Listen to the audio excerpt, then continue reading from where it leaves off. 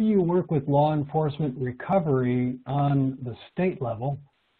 as many big cities' police departments are too busy to recover vehicles. I think that's come Yeah, that is indeed a general problem in the industry today for consumers.